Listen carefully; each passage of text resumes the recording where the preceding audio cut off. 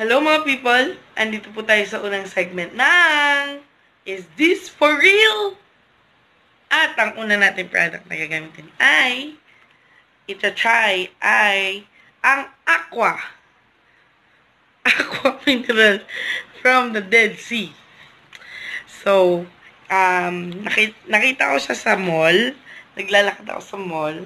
Tapos sabi nung ginang, ang Tagalog.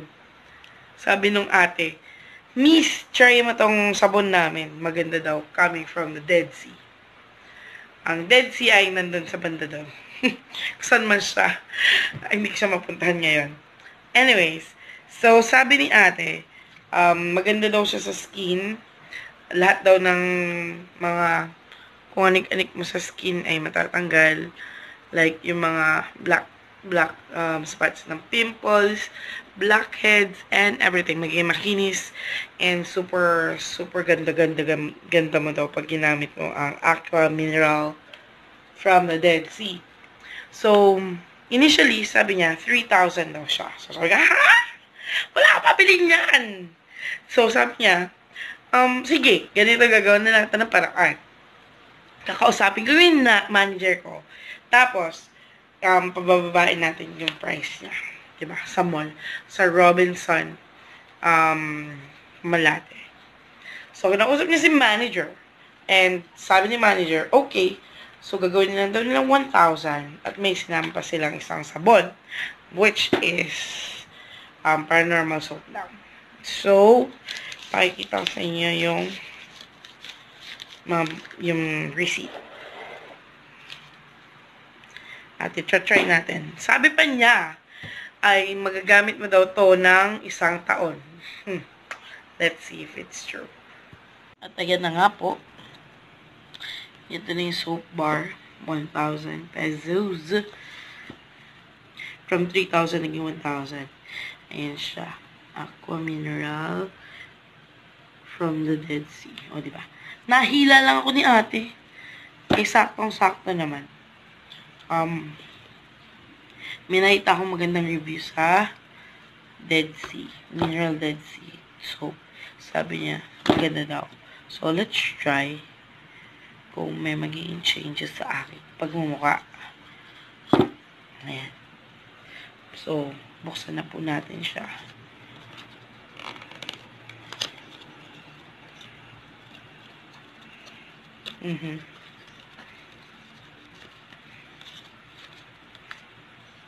Pagkahirap naman sa buksan. Okay. So, yan. White lang siya. 1 year? Paano 1 year gagamitin to? My God. I don't think so. Ewan ko sa'yo ate. Paano ka dyan? Na nga, eto po yung soap. Gagamitin ko siya everyday. Siya na lang gagamitin ko soap. Amoy.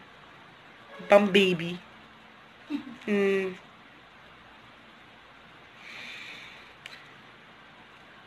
Wala siyang masyadong matapang na amoy. Para lang siyang powder, baby powder. Yun lang. Yun lang yung amoy niya. Yan. So, try ko siya mamaya. Lagyan sa mukha ko.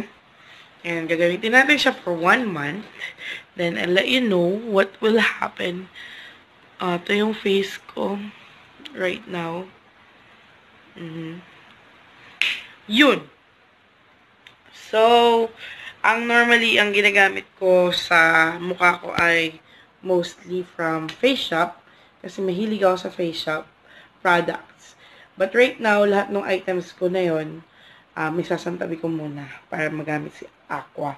Para makita natin kung ano talaga, kung maganda ba talaga siya or whatever na anong review ang may bibigay ko sa kanya. Ang 1,000 soap na ito. Okay? So, let's go to my bathroom at maghilamos na ako. Gagamitin natin siya. At sasabihin ko sa inyo kung anong feeling sa first try. Alright! Let's go! Hello people! So, andito na tayo sa aking bathroom.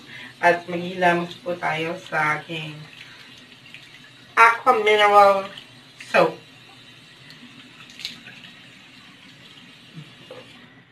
So, kunin ang mineral soap. I don't know kung paano nasabi ni ate na magamit nito ng 10 taon. Babalikan ko siya. Sasabihin, ate! Anong 1 taon? Sa linggo ko lang nagamit. So, wala siyang amoy. Sa skin, normal lang, parang sabon. Gumamit ka ng Safeguard. And, boyfriend ko yung kumukuha sa akin. Kasi tiyatanong niya sa akin kung gagamitin daw ba namin yung normal kasi gumagamit ako ng scrub. Pero, sa this point, hindi. Ganito lang siya. Kasi nga, diba, 1,000 soap. So, I don't know. Kasi ito ginagamit ng boyfriend ko. Kasi baka bubuhay niya. Char lang. So, hindi siya masakit sa mata. And, sobrang mild lang niya sa skin. Medyo sumasakit na siya kanyan. Pero, pagtanggal mo naman. So, ayan. So, really lang. Massage na konti. Oh, yan. Pero naman ako nararamdaman na kahit na anong pagsakit or whatever, like glutathione. Di ba sa gluta, medyo masakit siya. Dito wala naman. And hindi siya masyadong mabula. Parang bland lang siya. Ayan. Okay. So, hugasan ko na siya.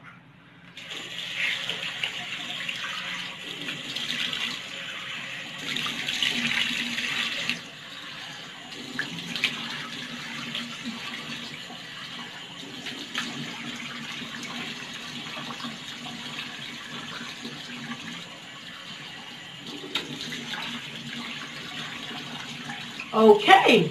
Finally! So, let's go sa sala. Yung mga friends, ayan, kagana natin sa washroom para maghugas ng aking face gamit ang Aqua Mineral soap. May pagganon. Hindi ako nagkagamit ng cloth or ng toalya sa pagpunas ng aking facility. Kasi parang feeling ko yung bacteria niya nung natwalya lumalapit or dumikit sa aking mga mukha. Kaya gumagamit ako madalas ng tissue or pinapabayaan ko na lang siyang tumuyo ng pusa. So, ayan. At yun nga po, try natin to within 1 month and sasabihin ko sa inyo yung review kung maganda ba siya, worth it ba siya, or isa siyang is the fact. So, ito na ang ating first segment ng Is This For Real or Not? Hanggang sa muli. Bye, mga people.